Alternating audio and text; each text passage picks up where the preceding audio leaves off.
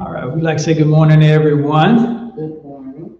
both here in the sanctuary and out in YouTube and Facebook land, wherever you are,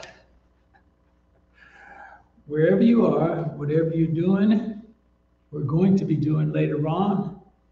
It is our hope and our prayer that things go well with you and for your families, and for all those things you do in support of the kingdom of God here on earth. It is of the utmost importance that we focus our prayers and good well wishes, that you focus them in a very specific manner. If you're going to ask God to favor someone or something, that person or that thing has to be focused or directed in service or in obedience to God. Not necessarily with regard to church and religious things, but God only blesses that which lines up with His Word. Asking God to bless somebody that's disobedient to Him that in itself is a sin, because the Scripture warns us not to do that. There are those that are walking, talking, living, breathing abomination to everything that God has said, in every command of God. You are not to pray for God to bless them. That is a sin. There's a scripture where God tells you that for some, you don't even wish them Godspeed. You disagree with them. You don't say God be with you to some people. The anti-God, the anti-Christ, the anti-love, those people whose very existence and everything about them that are contrary to God, and you know it, you don't get to say God bless them. You pray for God's conviction to be on them and that they repent, but you don't be asking God to bless a whole bunch of things. And that covers pretty much everything. So when we ask God to smile upon you and favor you, that's in whatever you're doing that is in obedience to His Word. And like we say, we ask God to bless you, and blessings only come when we act in obedience to His Word. Good morning, and again, the love of God abounds on all of us, and for that we are thankful. The peace from God abounds on us as much as we ask for by our behaviors. But it's good to be here. Yes, it is. It's good to be here. Woke up this morning with a reasonable portion of our right mind, certain amount of health and strength that we can get up, and the ability to get up and come to the house of worship, that place that is set aside specifically for the children of God, the family of God, to come and worship together, to come and receive of the word of life, the bread of life, that spiritual food that is the word of God and the word from God. Our lesson for today, for April 14th, the second Sunday in April, is healed from a distance. Healed from a distance. Our lesson is coming from Luke chapter 7, verses 1 through 10. This is interesting. Jesus says something in here that people will sometimes gloss over. And I'll get into that exactly what Jesus said. It's a huge thing about this. This is the account of the one particular Roman centurion, a Gentile. What Jesus said about him, it's a huge thing. But our devotional reading comes from Zechariah chapter 8, verses 18 through 22. If you can see that on your screen. But it is a wonderful lesson coming from the, again, unit lesson for this quarter, the second 3 months in the year. Unit lesson is the measure of faith, the amount of faith that is just shown. And again, faith is obedience to that which is written in the Word of God, or what is given to the individual by the conviction of God, the Holy Spirit. It's talking about how much is demonstrated. How much is demonstrated. We will see in these lessons the people who believe what God says, period, like Abraham, God's told him to just go. I will tell you when you get there. Abraham believed God. He just went. He wasn't obedient on everything, every little thing,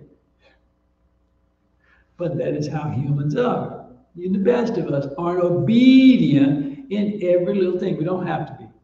Let us get on with our opening with the Sunday school motto from 2 Timothy 2:15, and again the Lord's Prayer in unison. We do that specifically to get our hearts and mind focused on the principles that God has established to direct your thoughts, to direct your mind in a very specific way, sort of block out everything else and get within these parameters.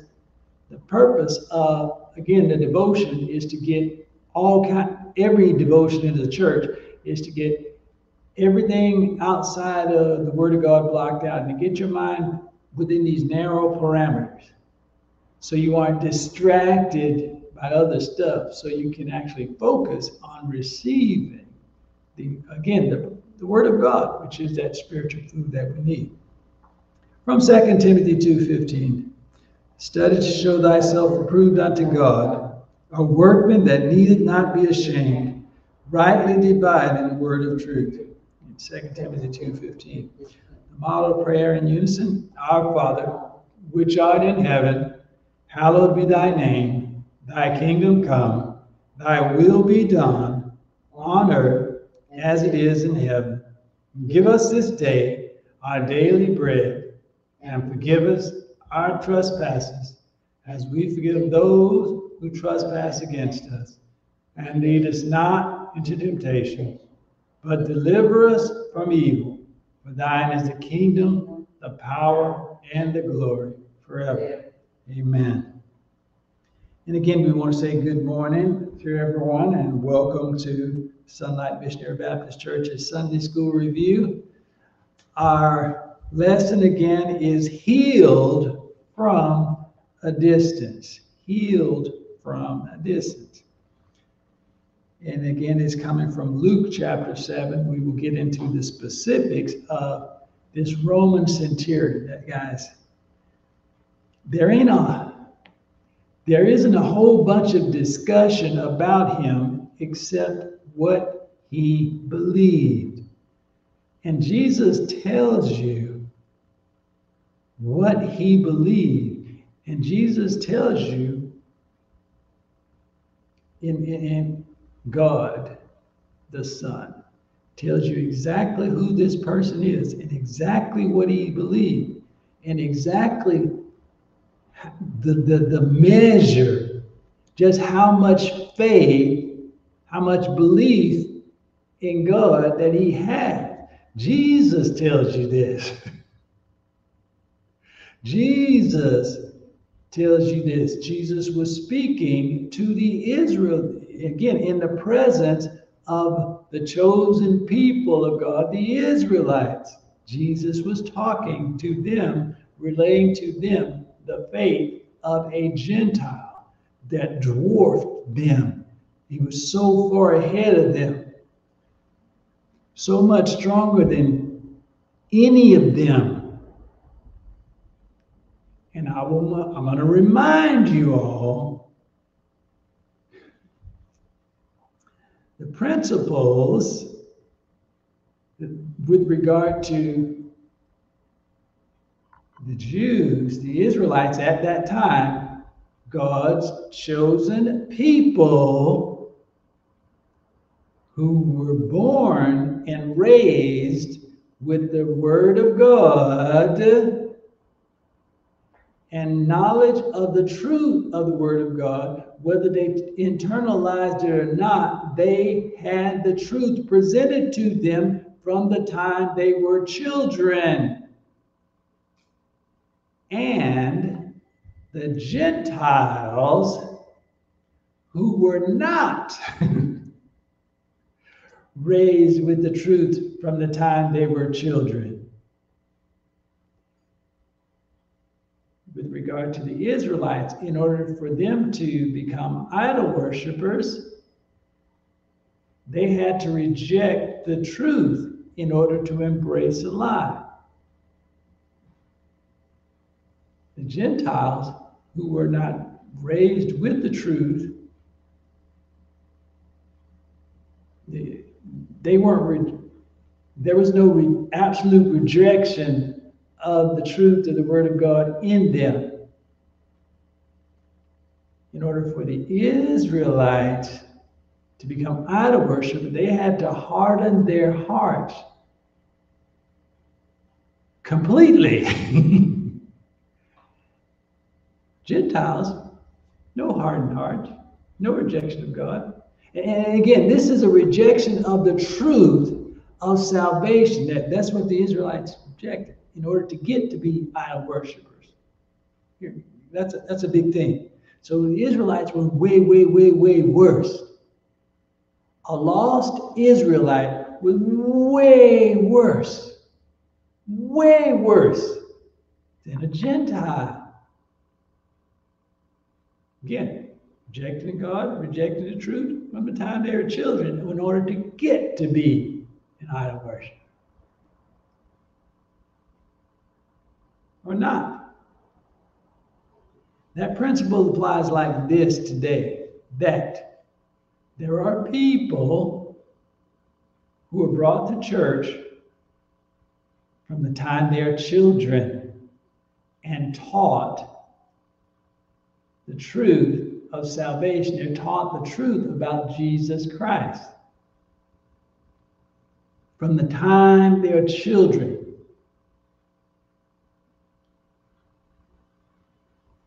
And then there's the vast majority of the world who are not. Let's talk about America. America. There's more churches than band camps got pork and beans. They're all over the place. All over radio, television, all that stuff. The truth about Jesus Christ is promoted all over the place. Yeah, there's a whole bunch of stuff also, but the truth,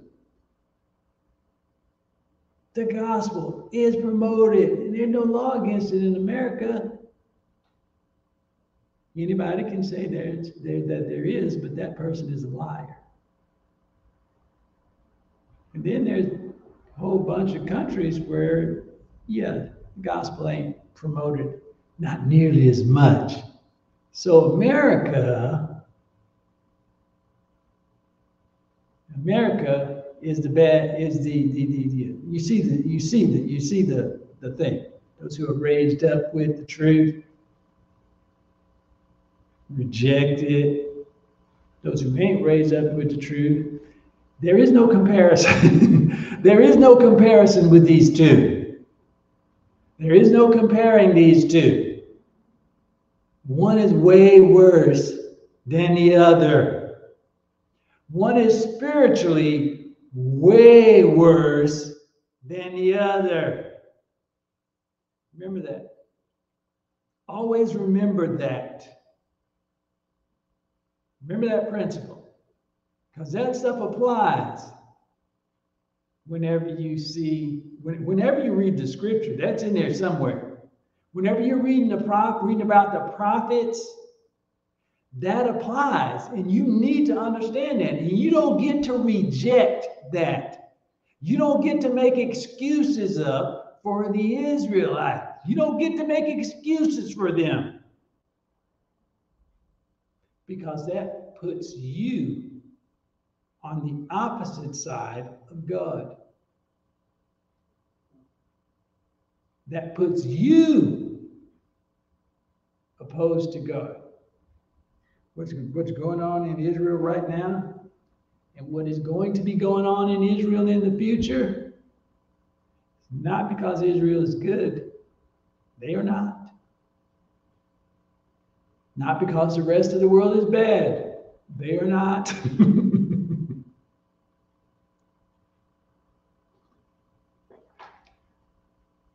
But you need to understand something. There is God. There is the truth, and you line up with God or against God, period. Remember, most of the world, the vast majority of the people on the planet, the vast majority of people in leadership roles, all in every government, most of them are anti-God.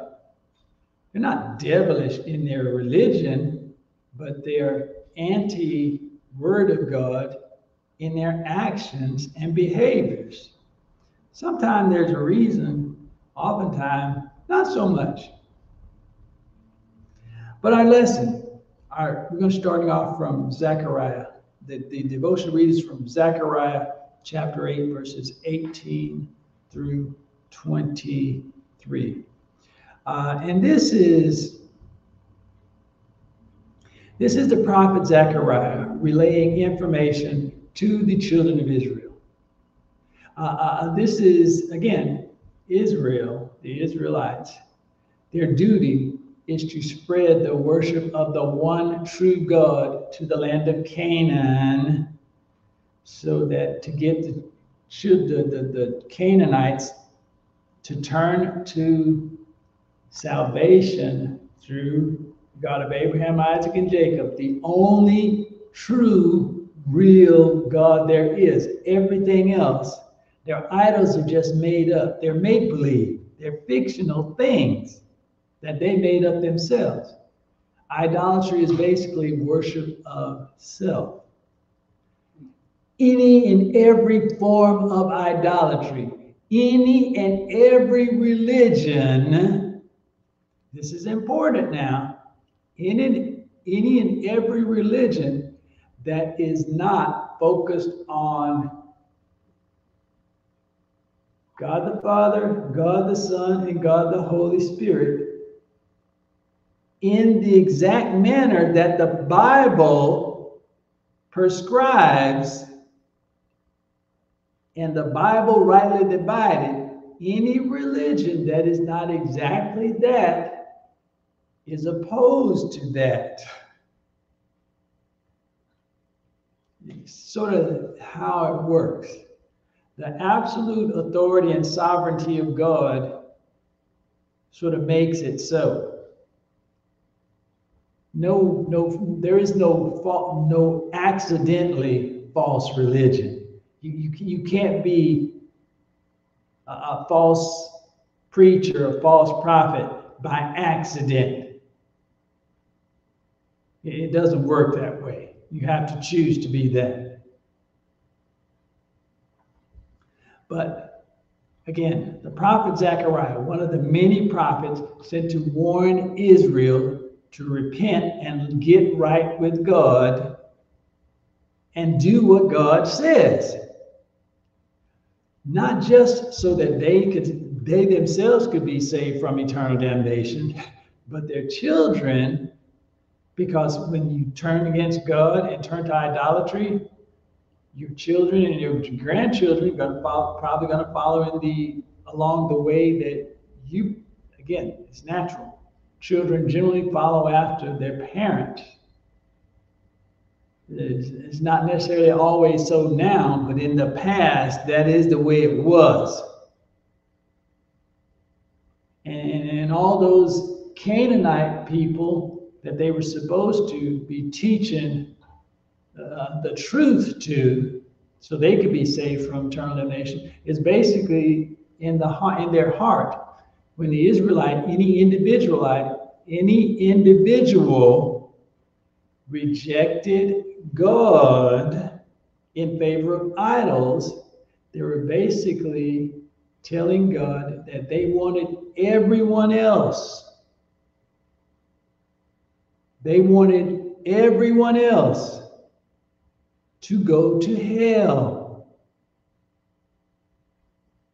See, that individual choice for salvation affects everybody else. It does affect everybody else.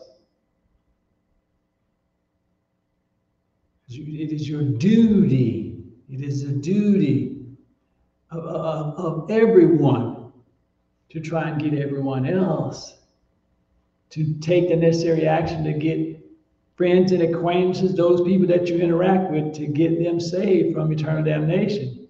At least to tell them about Jesus so they can choose for themselves. You have to give them the choice. Just like God gave you the choice. Just like everyone, since Adam and Eve, have been given the choice. You can't make them do anything, but they have to have the choice given to them. That's our duty. Again, the Israelites, in following after idolatry, were basically removing the choice. And you can't say it enough. You just have to understand just how often it is for people to want their children, to in their heart, to desire that their children spend eternity in hell. And don't kid yourself. They grew up, one more time, they grew up being taught the wages of sin is eternal damnation. They know what the consequences for not getting saved is. They know that. That's never been a secret. And they knew it exactly true. They grew up knowing the exact truth. Once again, they didn't necessarily have to embrace it in their own hearts, but the truth is the truth. The truth is not personal. It is absolute. The truth of the Word of God is absolute. Your personal stuff don't override that. So no one was under the misunderstanding that this may or may not be true. They could say that, but no, that's not how it works. Now, that is the introduction.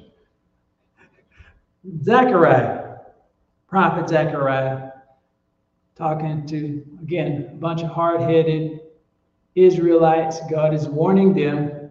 Again, that is what all the prophets in the Old Testament, all the prophets were warning Israel and Judah about one thing, trying to head off one event, or giving the children of Israel, the opportunity to repent.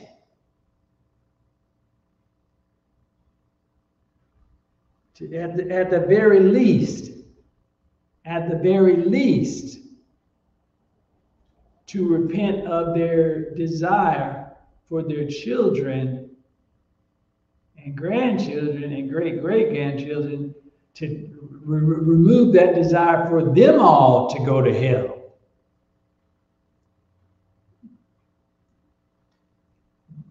Rejecting God, the consequences, the after effects do not change. The after effects of rejection, the rejection of salvation, the after effects and how it affects other people that you interact with, the after effects do not change. They are the same. Therefore, the consequences are the same. The after effects are the absolute worst thing that can happen to a human. Therefore, the punishment to that individual is the worst thing that can happen to a human.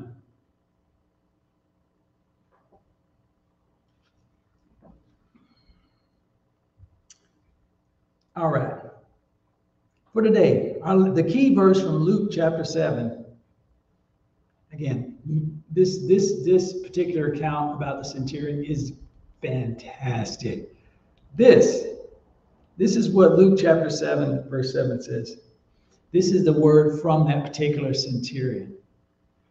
And we will look in the scripture where how that thing occurred. He said, "Wherefore, neither thought I myself worthy to come unto thee."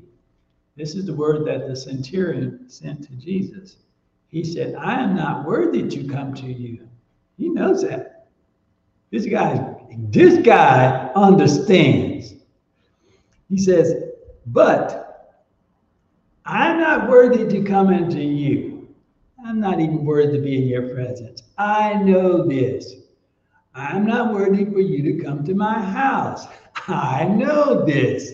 This is not a secret." Here's something you all need to, when you read. See, it's talking about in this particular instance, that "come into my house" thing. Okay, when you look in the Bible and you see where Jesus came to a place, there is no one. Look in the Bible now. Look and see. There is no one that invited Jesus. They did not ask Jesus to come to their house. Look and see that. No one asked Jesus to come to their house. This guy understands it. You will see that no one actually asked Jesus, "Jesus, come to my house." Jesus always directed to which house he was going. Jesus picked the house that he would go to. That's an interesting thing. Again, the heart of man recognizes God and recognizes that, yeah, God is holy. Even under the best of conditions, we are not worthy to be in the presence of God. Our life, it does not reflect the holiness. Our life does not reflect as something suitable for the holy God to enter into. That is, again, the recognition of truth. Has nothing to do with salvation, but the recognition of who we are, period. God is the one that decides that he will come in and sup with us. He's the one that decides that he will come in and sup with us. In the physical universe, no one actually invited him. Spiritually, everyone has to invite him in. Well, not so much invite him in, but let him in. But he's the one that chose. Neither I myself worthy to come unto thee.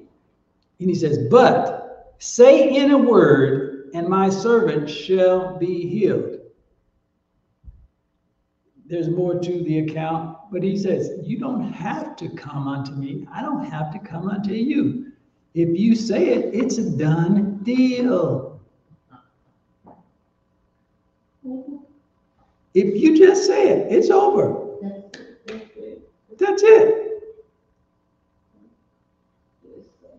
I'm not worthy to come to you. I'm not worthy to have you come to me. But I need this thing. And if you say, that thing be done, it's done by the word of God. This guy understands that God said, let there be light, and made it so. God spoke, reality obeyed. God speaks, reality is ordered according to his word. That is what this centurion recognizes.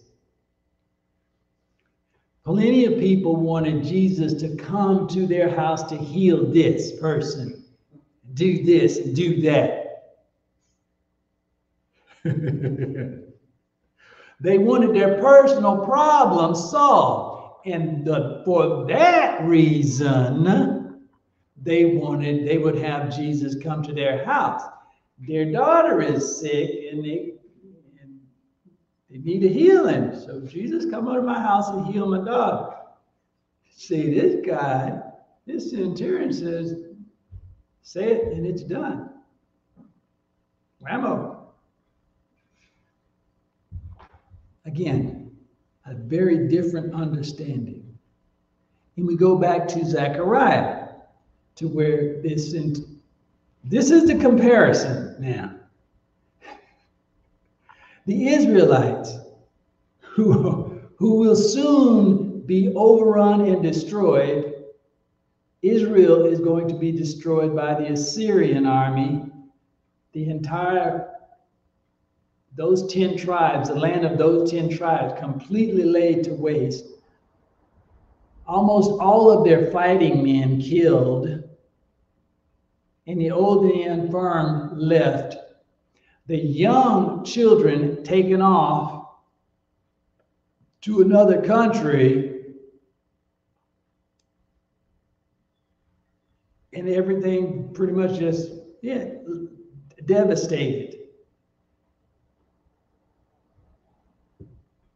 by the judgment of God.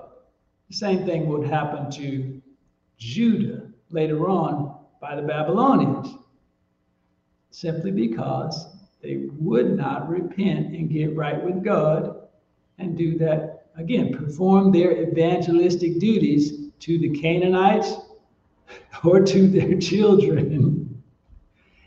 And that's just awful. But this is part of the prophecy of Zechariah. Because again, God, even though Israel and Judah was coming under his judgment, because Israel, again, they were just rejecting God, the entire truth of the word of God, which is the source of hope for the future, they reject that too. Peace in a time of trouble, they reject that too. The hedge of protection that God provides, they reject that too. And all of that stuff, if you taught your children about Jesus, and if they receive Jesus, even if you don't, then they get the benefits of the power of the sovereign God. You can continue to be miserable and suffering, but your children will have peace. And that little bitty love thing that you're supposed to have in your heart for your children, at least they can have that. But the absolute deceptiveness of the nature of man lets you know that people don't actually have love for their children. It's not. That thing is inputted into us by God, but it can be overridden. Zechariah chapter 8, verses 18 through 23 says this. And the word of the Lord of hosts came unto me, saying, this is Zechariah, a prophet and a priest. He's a Levite. It says, thus saith the Lord of hosts, the fast of the 4th month, and the fast of the 5th, and the fast of the 7th, and the fast of the 10th, shall be to the house of Judah joy and gladness, and cheerful feasts. Therefore love the truth and peace. The word of God, commandments of God, are the word of truth. When you embrace it, you get the peace of God. That shelter, hedge of protection around you and all of that stuff. All the benefits of being a child of God. This is what the prophets desire. This is what God's desire for Israel is. This is what the prophets' desire for Israel is. And like we say, the prophet can want all they can want and pray and fast and this, that, and the other. The preachers, the pastors can watch and pray and fast and this, that, and the other. The prophet ain't the thing that matters.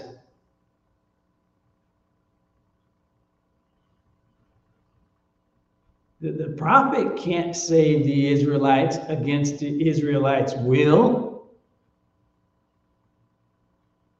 The Israelites don't want to be saved themselves. Yeah, the prophet can pray to his nose bleed buttermilk. Ain't gonna change nothing. Pastors is exactly the same thing. Today it's exactly the same thing. If the congregation does not want the goodness of God, it really doesn't matter what the pastor does. Because God is all about saving the people. God is all about saving the congregation. That's God about saving people. The prophets are saved already. Pastors are saved already. Jesus' pastors are saved already. Not everybody that says they are. And here's the thing. As far as the church, the actual church, those in the congregation that are actually saved, those who carry out the great commandment, the great commission, as long as you're telling somebody about Jesus, don't you know that nothing you do is going to make a difference to a lost person who will not receive Jesus. It's their choice. It's their choice to reject salvation. Once again, in the United States, except for a few young children that are growing up that ain't got old enough to realize what the teachings about Jesus are. Again, those are young children, babies and children who have not gotten old enough and learned enough yet for it to click in their head.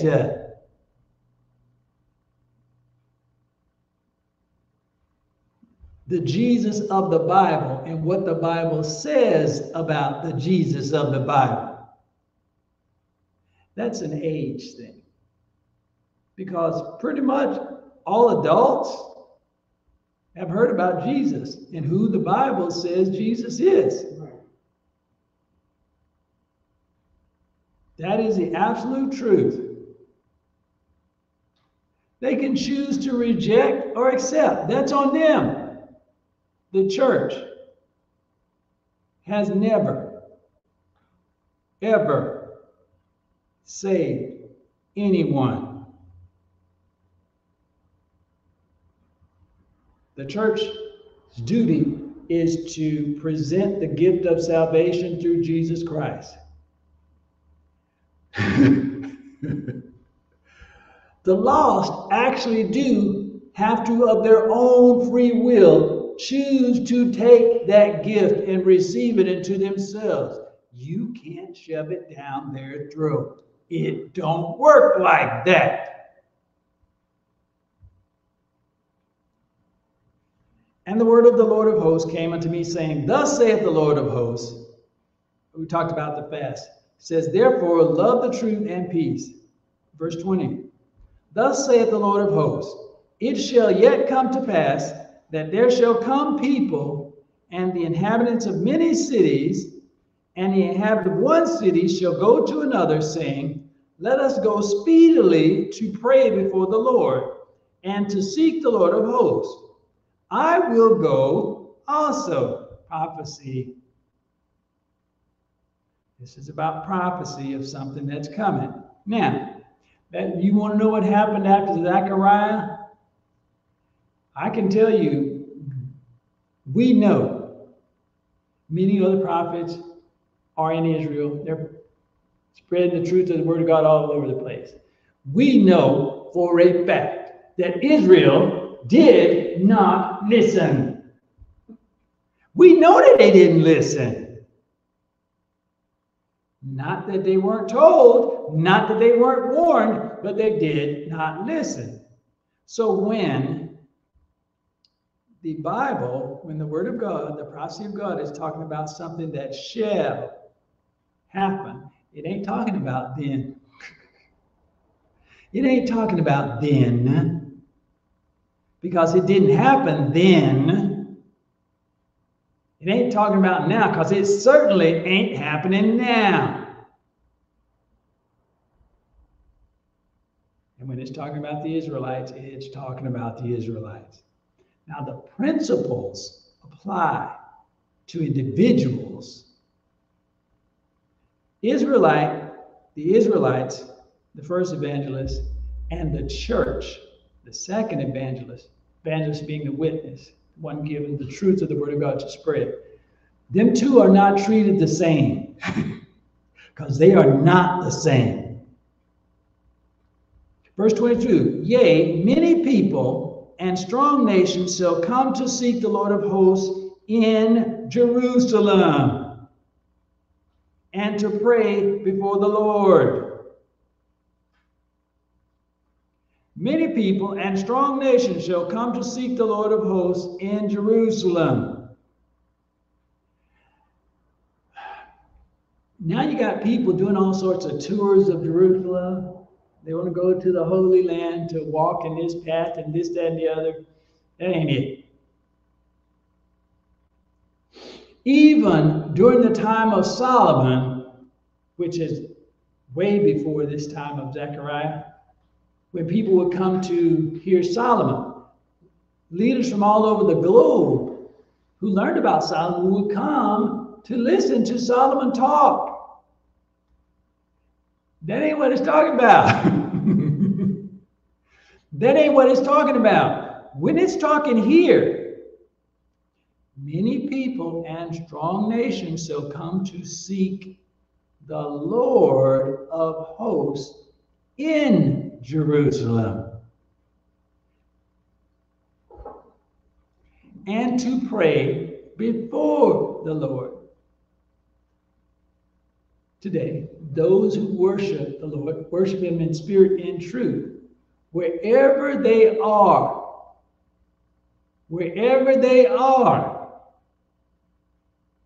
that's where you worship the Lord at, from your heart, in your heart. This is talking about something else. There will come a time when Jesus establishes His kingdom on earth. You will go to Jerusalem because that's where Jesus Yeah, that's where the throne of Christ on earth will be. So yeah, there shall be from all over the globe, from all over the planet, people going to Jerusalem.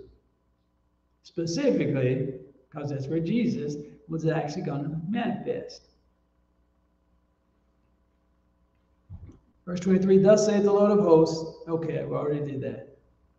Well, no, I didn't. Verse 23, thus saith the Lord of hosts, in those days it shall come to pass that 10 men shall take hold out of all languages of the nations. Again, languages, even shall take hold of the skirt of him that is a Jew, saying, we will go with you, for we have heard that God is with you. Yes, God will be with the Jews during the 1,000-year reign, because during that time, all the Israelites, every single one of them, will be saved.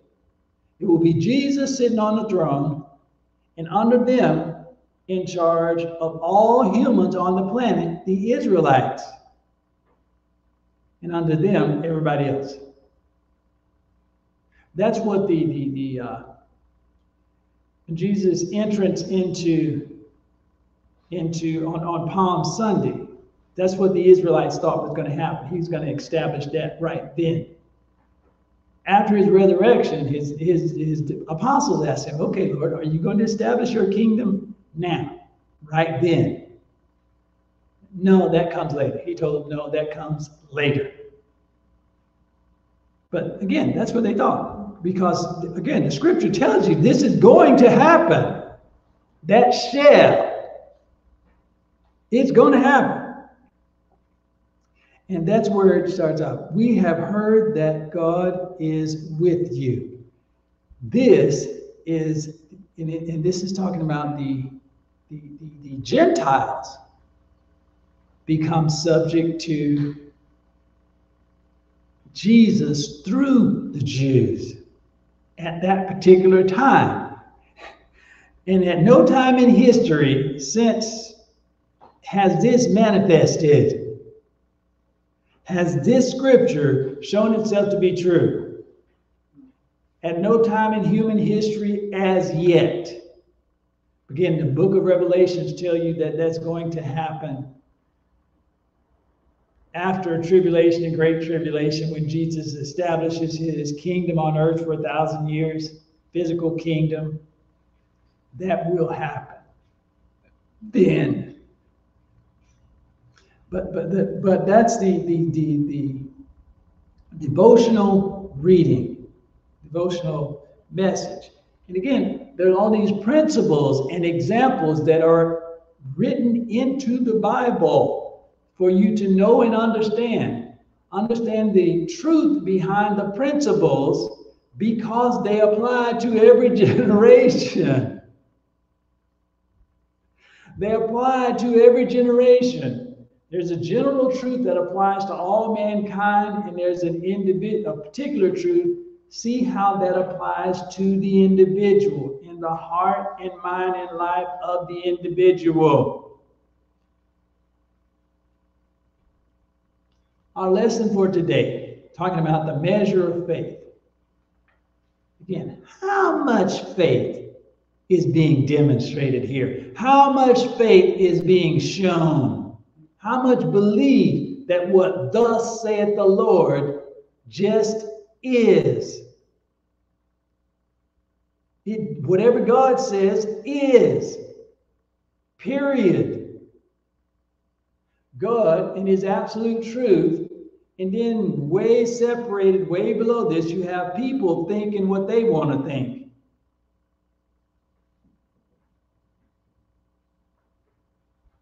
Above them, but still above those people thinking what they want to think and leaning on their own understanding are those that are trying to seek to understand what thus saith the Lord and rightly divide and get understanding, get wisdom of what thus saith the Lord. What God wants you to know and understand. from these principles and examples. There are people are actually actively growing closer to the Lord by, again, eating the spiritual food, the Word of God, taking it more and more, getting more and more understanding. They're growing spiritually. It happens. It just does. We have two outlines. One of them is faith's request. Faith's request. The person of faith. The person who believes that what God says is. What God says is. And you contrast this centurion, this Roman centurion. This is one of the only white people in the Bible. There's only like a handful of them, and they're the Romans. And it was only in the last, 80, 90 years in America. It wasn't too many decades ago that people of Italy and from Italy, Caucasian Americans, did not consider them Caucasians. Americans really messed up. Americans are really messed up. You study the history of coloring in America, like everybody that came from European nations to America were not considered white. They were considered whatever nationality they were, and mistreated the exact same. Not nearly as bad in some instances, but they were mistreated just the same. That's America. She messed up like that. She always been messed up like that. The only group that didn't get mistreated like that was the first group that came over. They got treated with love and compassion so that they didn't die out during the winter. The nice people that were already here showed love and compassion to them and prevented them from dying out. That particular thing gets all twisted around.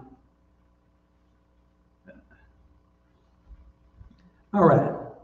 This is the account of Luke.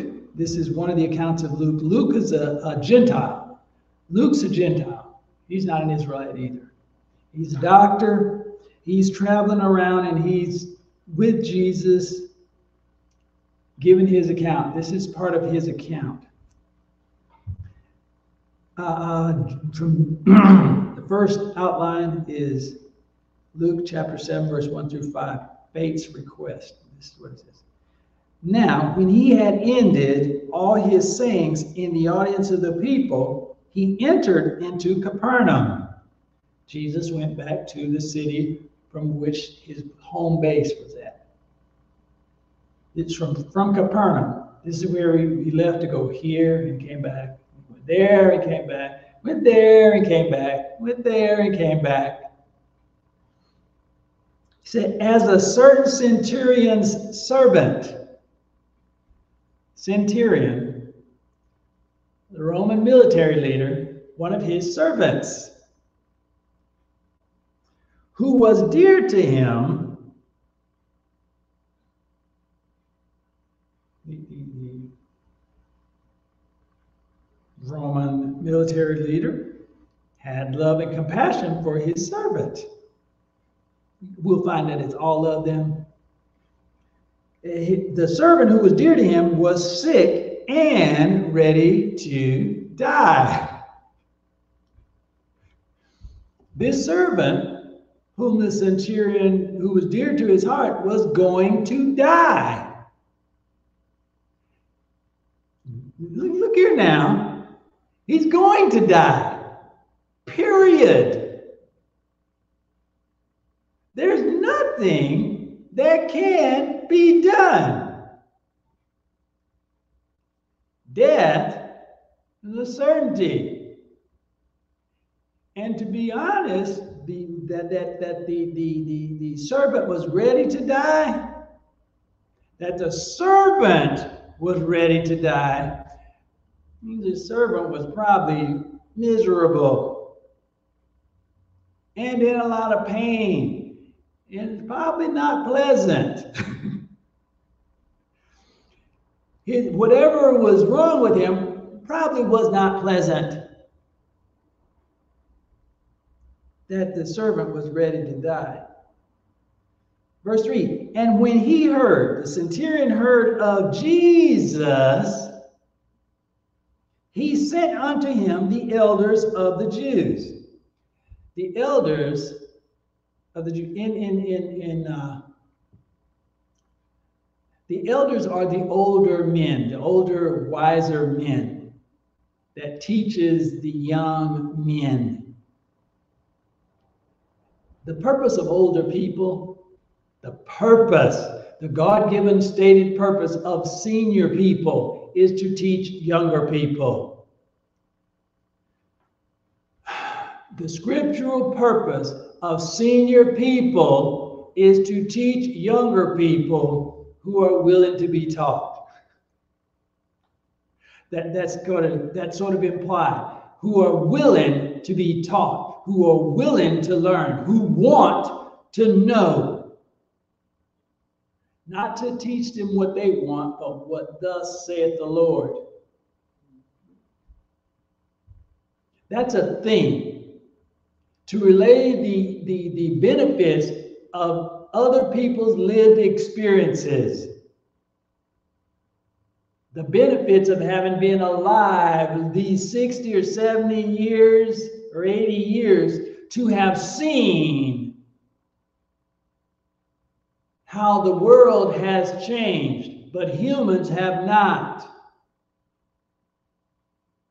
How technology has changed, but the basic heart of mankind has not. To see that in every generation, every new generation thinks they're new, and they're the first ones. They're the first one who has experienced these problems. The principles of human existence are the same. The conditions that any individual may be living under in whatever country, in whatever time, the conditions change, but the principles of human life remain. Somebody that's old enough knows that. He sent unto him, the centurion sent to Jesus the elders of the Jews, beseeching him that he would come and heal his servant.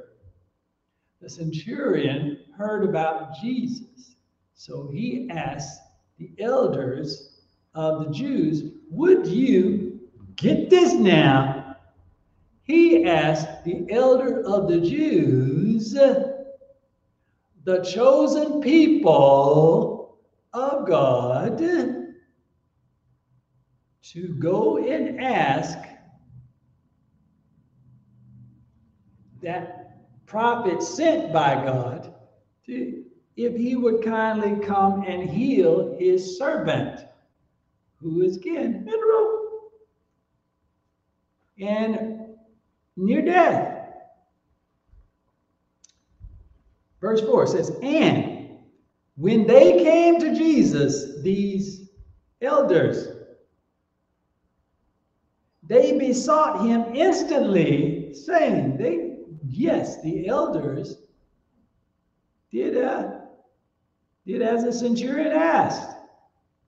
Because he did ask. Because he has no command over them. He asked humbly, not for his sake, but for the people, the one that he loved sake. His servant, yes, as his servant, he loves his servant. They besought Jesus instantly, saying that the centurion was worthy for whom he should do this.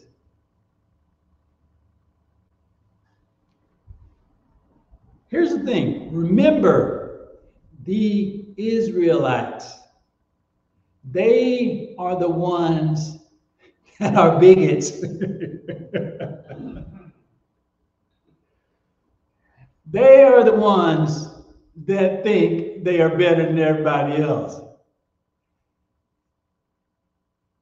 They know this, the elders know this, but they don't know Jesus. So when they go to Jesus to act on behalf of a Gentile, yes, they have to say, this particular Gentile, pay close attention to this now, this Gentile is one of the good ones. He's one of the good ones. That's what they're saying.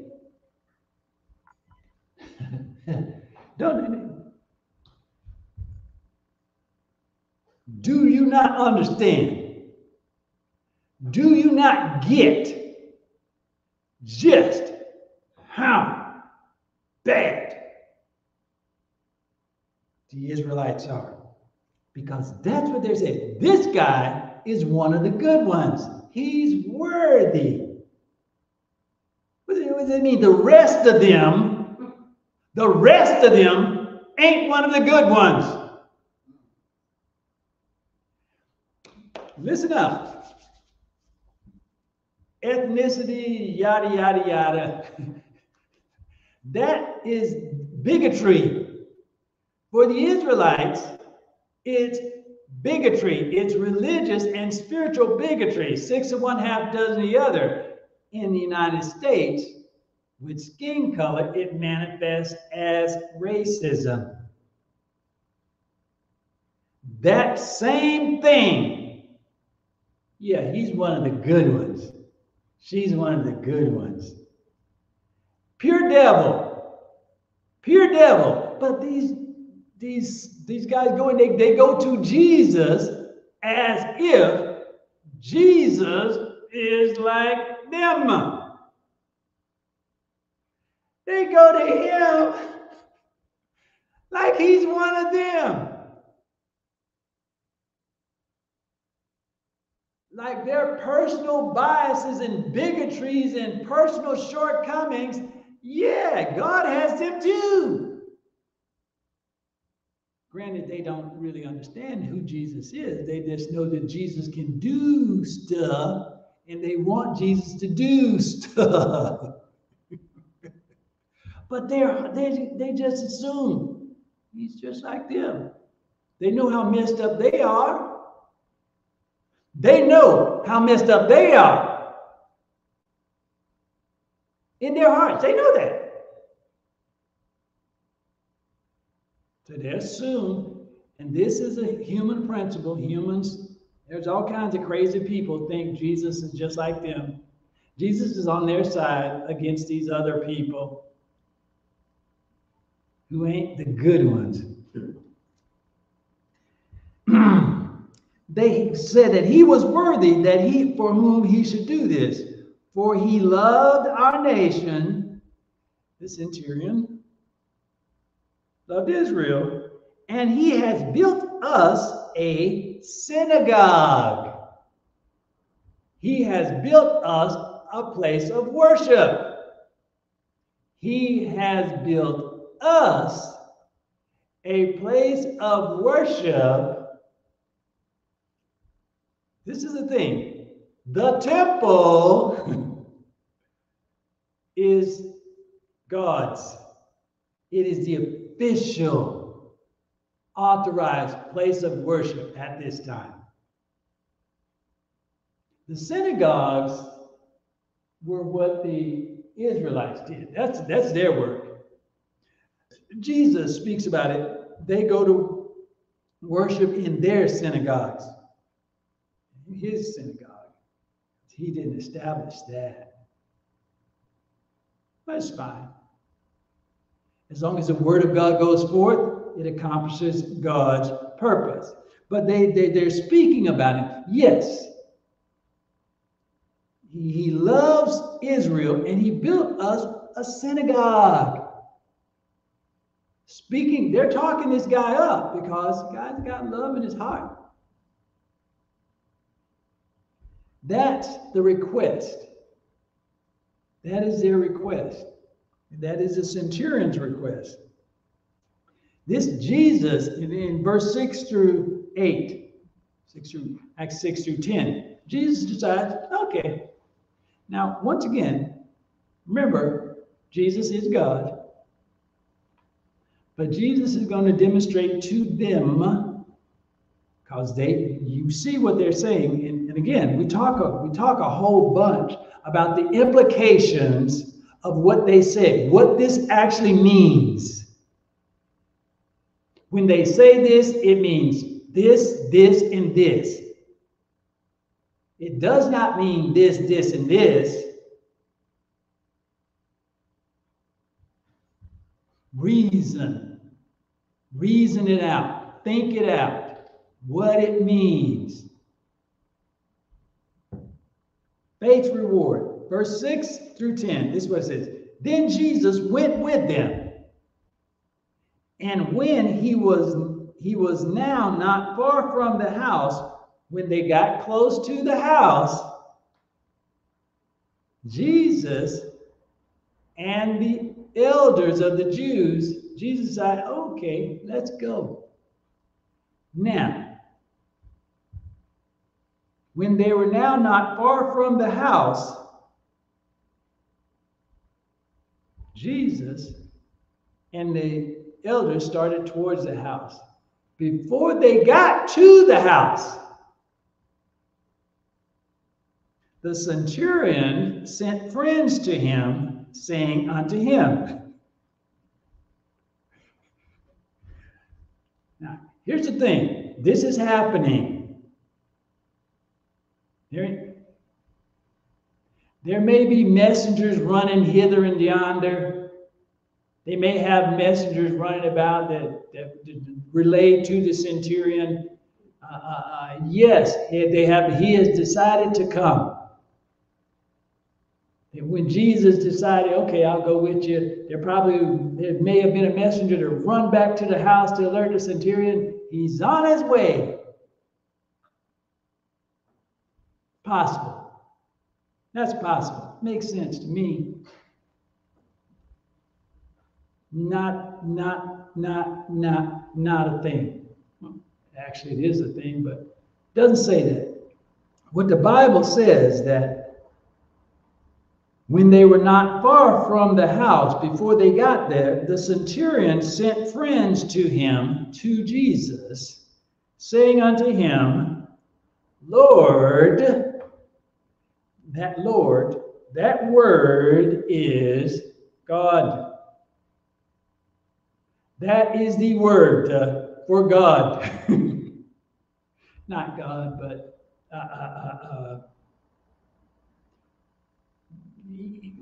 by default, the God, the one and only. Lord, trouble not thyself. Don't inconvenience yourself by walking over here. For I am not worthy that thou shouldest enter under my roof.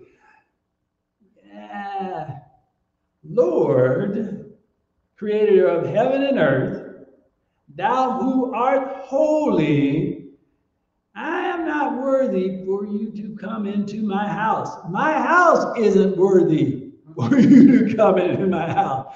My house is dirty. We know that you ain't. You are holy, and we are not.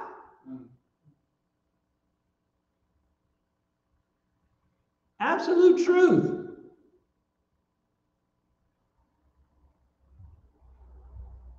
Wherefore, he said, neither thought I myself worthy to come unto thee. That's why I didn't come unto you myself. Because I know of whom I am. I know what I am. And I do believe who you am. He says, I am not worthy to come unto you.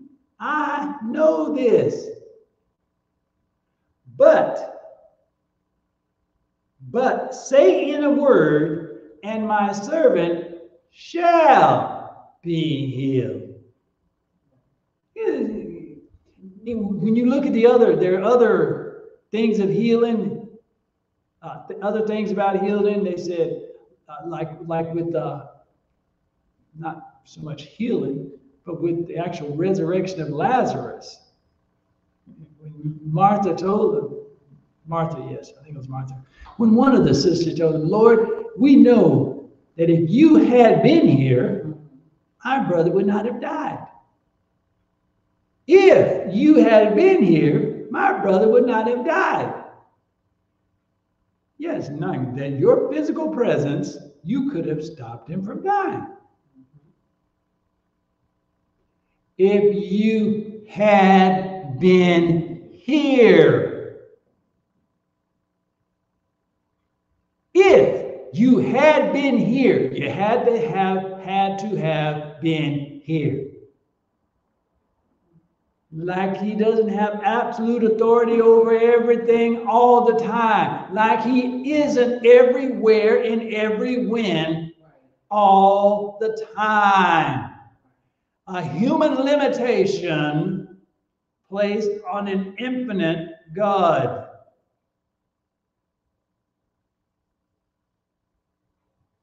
They had the Israelites, because of all their learning and seeing in their disobedience, they had limitations. They chose to limit. They opposed their human limitations and their human understandings on the infinite God. If you had been here, if thou wilt say, if thou wilt say.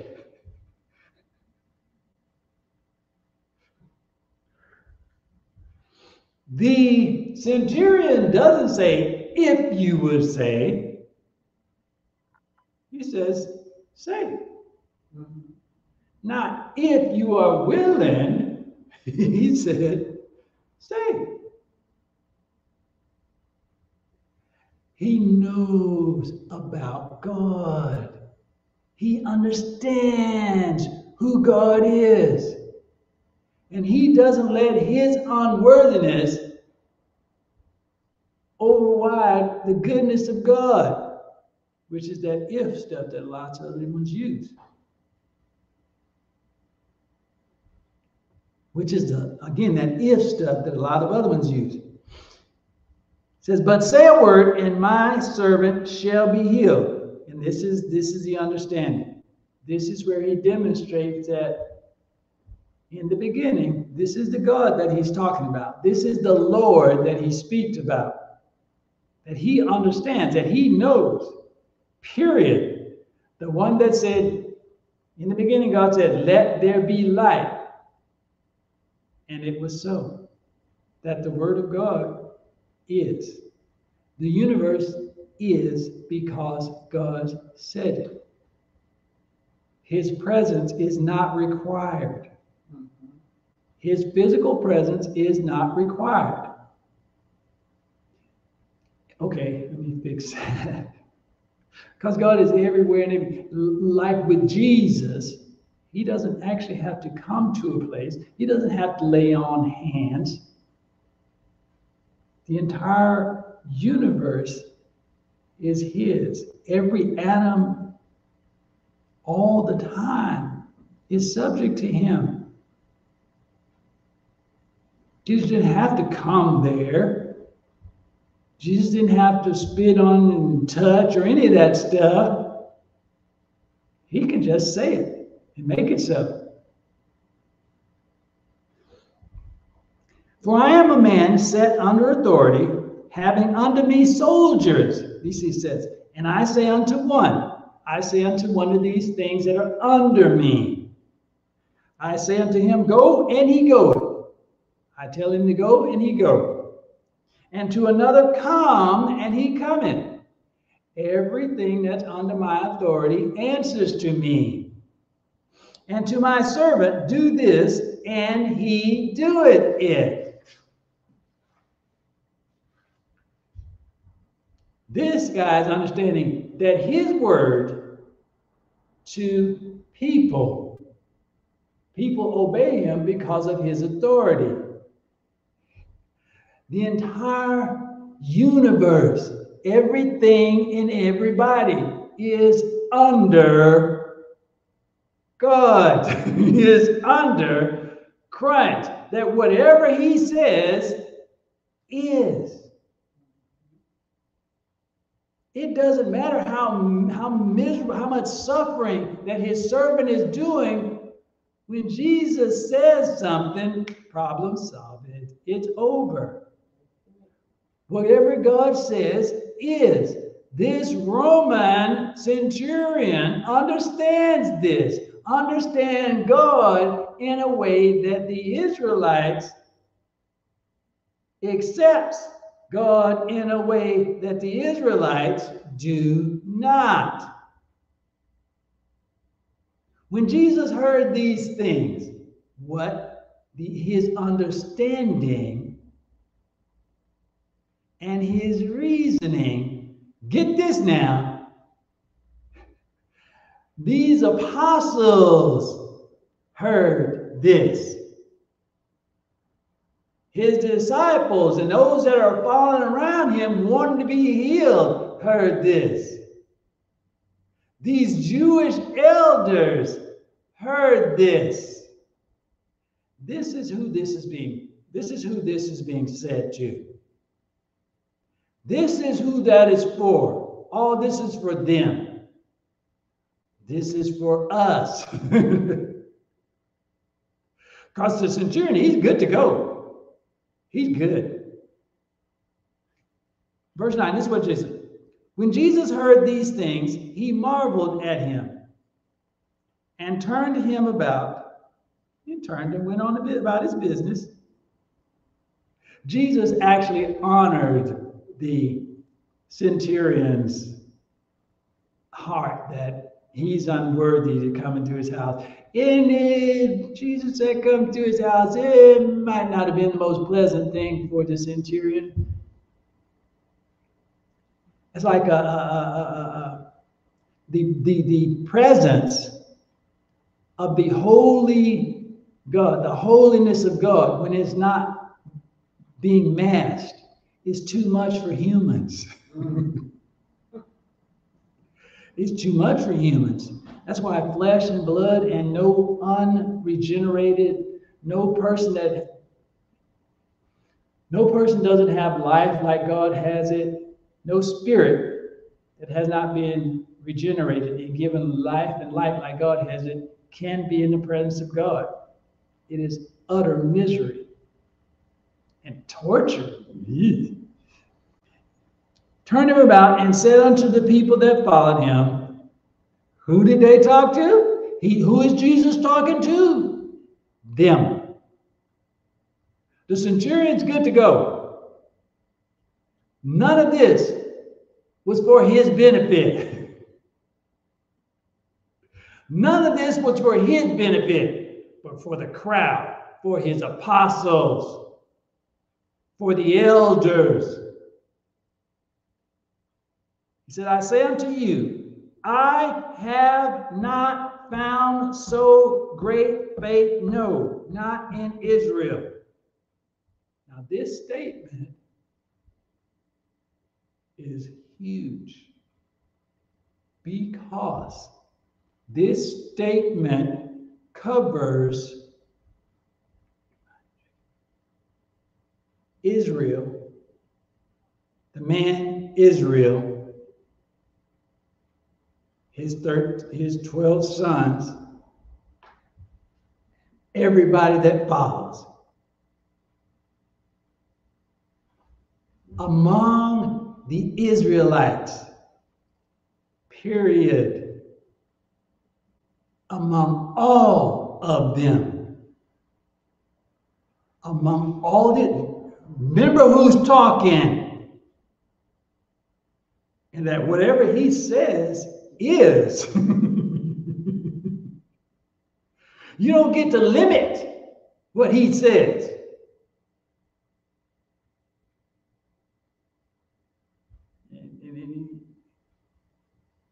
Not in Israel.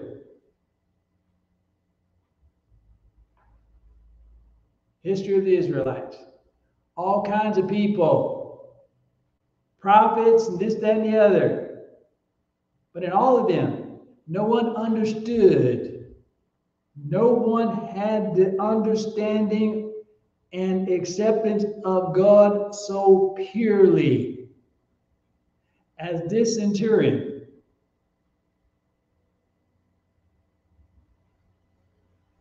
God doesn't have to come to me. You don't have to come to my house. Please don't come to my house.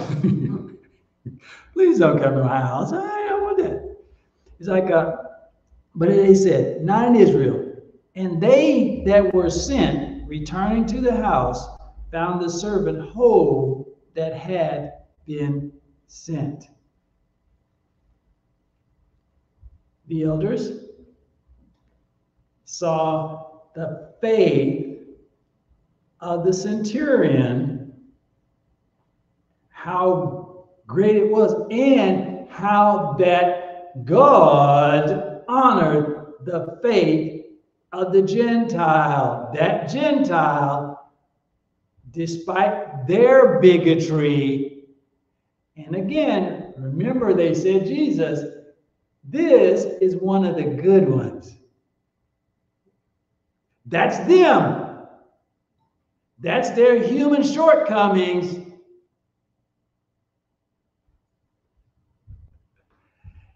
That human shortcoming, and that human shortcoming is alive and well. And what you see is how different, how far removed from the truth of God that is. Completely separate from the truth of the Word of God. In the Word of God, again, it covers all time. It applies to every generation. And when you understand the principles, you can see it in everyday situations. You can see it in global circumstances. You can see it in the hearts and minds of men, women, boys, and girls. And see how God, you can see also how God is going to deal with the individuals thereof. And you can see who it is that many of them actually serve. And again, you can see what they believe about God. If they believe the God of the Bible as is written, or if they believe what they want to believe about God. People believing what they choose to believe, the kind of God that they want to believe in, that's hang on, let me see,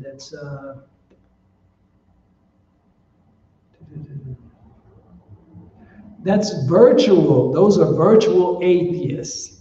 Virtual atheists are those who define God or accept God in ways that are inconsistent with his nature. They don't deny the existence of God, but they present a God who is not capable of being much help to sinful men, or they think of him as, well, that their human shortcomings apply to him. Yeah, there are atheists because they reject God the way He is. They want Him to be like them. Not new. Again, we thank you all for joining. We hope something that has been said will be of some spiritual gain and benefit to you. We say that you all have a wonderful day, have a wonderful week. We'll join you in about 5 minutes or so for our sermon. Have a wonderful day, have a wonderful week. Or it may take longer.